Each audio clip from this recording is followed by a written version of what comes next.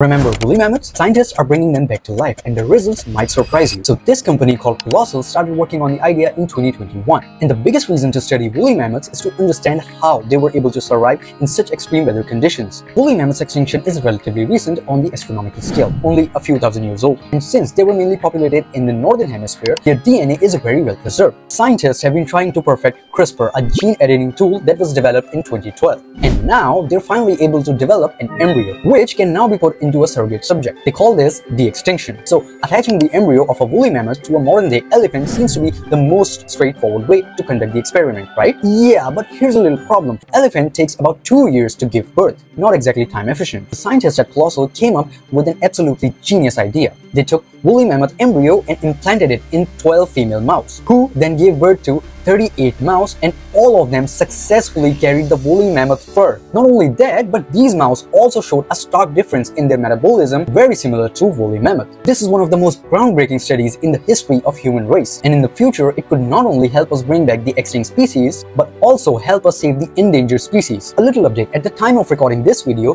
the same company Colossal successfully brought dire wolves back to life. More on this soon.